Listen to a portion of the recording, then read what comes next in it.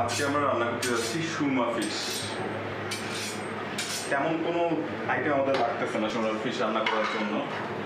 Basically আমি 3টা Surma fish থেকে পরিষ্কার করে নিয়ে রেখে দিয়েছি। এখন বয়টা হালকা করে কেটে দেবো।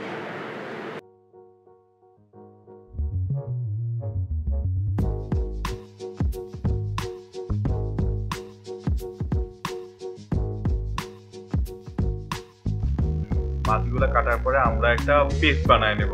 বেসিক্যালি আদা রসুন দিব, এর মধ্যে হলো হলুদ, এই হলুদ ধরেন 2 টেবিল চামচের মতো। তারপরে আমরা মরিচ গুঁড়া দিব,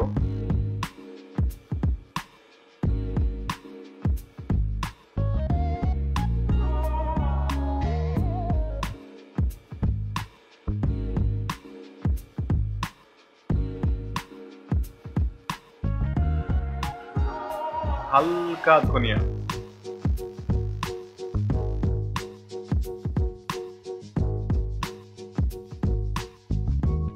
দিয়ে লবণ দিয়ে এটা মেখে নেব। এবং এই মশলাটা আমরা মাছের মধ্যে ভালো করে ঢুকিয়ে দেব। এবং মাছের যে কাটা অংশগুলো আছে খেয়াল রাখতে হবে, কাটা অংশে যাতে ভালো করে মশলাগুলো ঢুকে।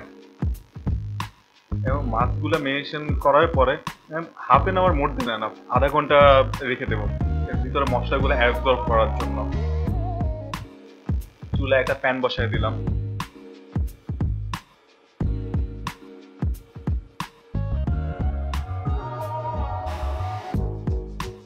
এবং প্যানটা হিট হওয়ার জন্য একটু ওয়েট করবো। প্যানটা যখন হিট হয়ে আসবে তখন আমরা পরিমাণ মতো তেল দেব। তেলের ভিতর পেঁয়াজ কুচি,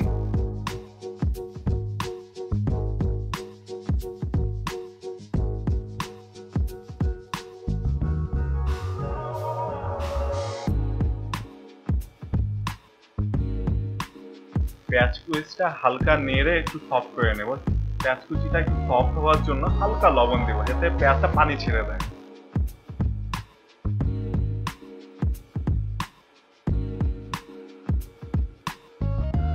পেঁয়াজটা হালকা ব্রাউন হয়ে আসলে পেঁয়াজটা একটু সফট করার জন্য আমরা একটু গরম পানি অ্যাড করব।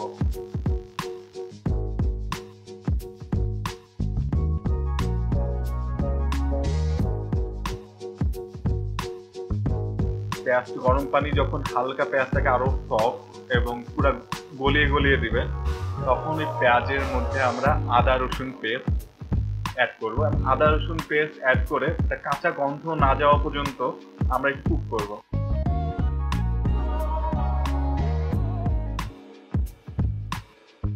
এবং কাঁচা গন্ধ যখন চলে যাবে তখন এর ভিতরে আমরা হলুদটা হালকা কষিয়ে নেব।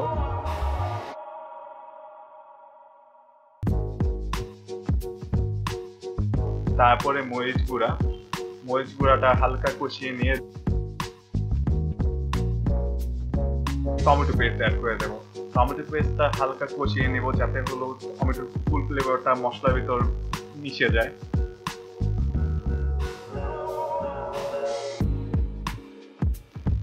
যখন তেল থেকে মশলাটা আলাদা হয়ে যাবে তখন বুঝতে পারবো যে আমাদের মশলাটা তৈরি হয়ে গেছে। প্রথমে চুলার ভিতরে একটি প্যান বসায় দেবো। প্যানটার ভিতরে পরিমাণ মতো তেল দিয়ে দেবো। প্যানটার ভিতরে তেলগুলো হালকা গরম হওয়ার জন্য ওয়েট করব। তেলটা যখন হালকা গরম হয়ে যাবে তখন আমাদের মেরিনেট করা মাছগুলা ফ্রাই হতে দিয়ে দেবো।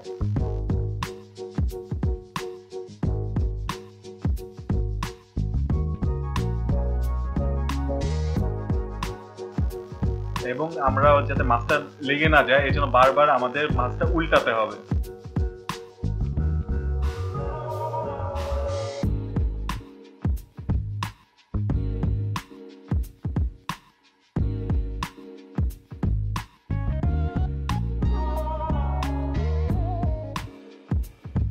যখন মাছটা হালকা ভাজা হয়ে যাবে, আমরা এটা খুব ফ্রাই মাছের মতো খুব বেশি ভাজা করবো না, তাহলে ভিতরে মশলা ঢুকবে না। পরে যখন আমরা গ্রেভিতে দেবো, যখন হালকা ভাজা হয়ে আসবে তখন এই মাছগুলা আমরা আবার নিয়ে ওই আমাদের গ্রেভি যে ফিশ কারি মশলা তৈরি করেছি ওইটার ভিতর আমরা অ্যাড করব।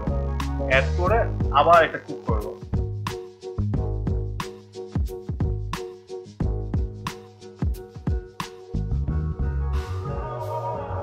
সাথে আমরা 4 পিস টমেটো অ্যাড করে দেবো, যাতে টমেটোর রিচনেস এবং জুসিনেসটা একটু বেশি পাই। এবং আমরা মাছটা দুবার উল্টে দেবো, যাতে হলো মাছের সব দিকে মশলাটা প্রপারলি ঢুকে।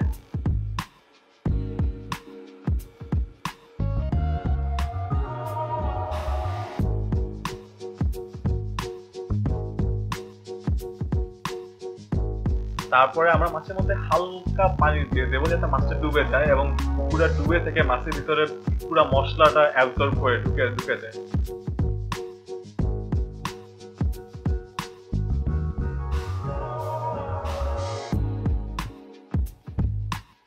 এবং মাছে আমরা লাস্টে গার্নিশিং এবং ফ্লেভার এজেন্ট হিসাবে ধনেপাতা কেটে নেব এবং মরিচ আমরা ফালি করে নেব। যখন মশলাটা মাছটা পুরো হয়ে এসেছে, উপর দিয়ে আমরা ধনেপাতা ছিটিয়ে দেবো এবং কাঁচামরিচগুলো দিয়ে দেবো। তারপর 2 মিনিটের মতো কুক করবো। কুক করে আমরা সার্ভিং প্লেটে সার্ভ করে নেব।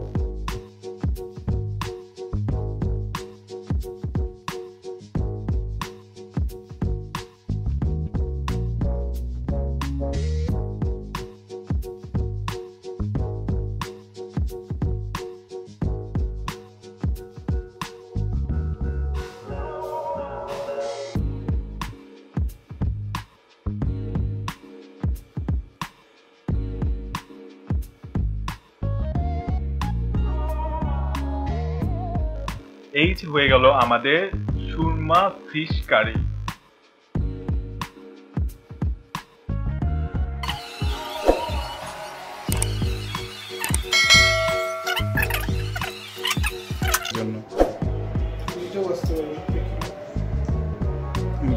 বড় কাটার সাথে কাটা নেই, এটা নাই নাই নাই, মুখে দাও।